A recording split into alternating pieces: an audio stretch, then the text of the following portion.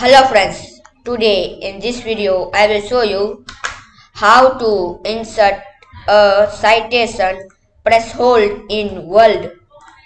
In MS Word, firstly, now click on refresh and click on insert. Now click on insert citation. Now add new press hold.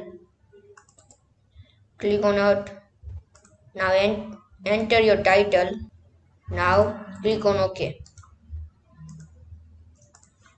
You see title is added and you need to add new. Now add new source. Click on it. Type of source.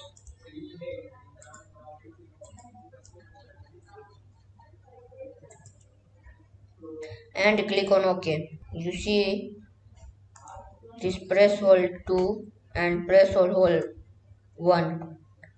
Thanks for watching this video.